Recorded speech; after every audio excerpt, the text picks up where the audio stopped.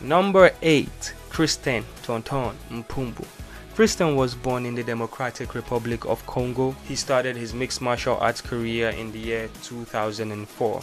Christian's biggest achievement would be when he won the inaugural light heavyweight title in Bellator. This was of course after Bellator did a Grand Prix tournament where Christian fought Rich Hale in the final in Bellator 45 in the year 2011. Christian was of course the second African-born champion in MMA history, but unofficially he was dubbed as the first African-born champion in a major MMA promotion like Bellator.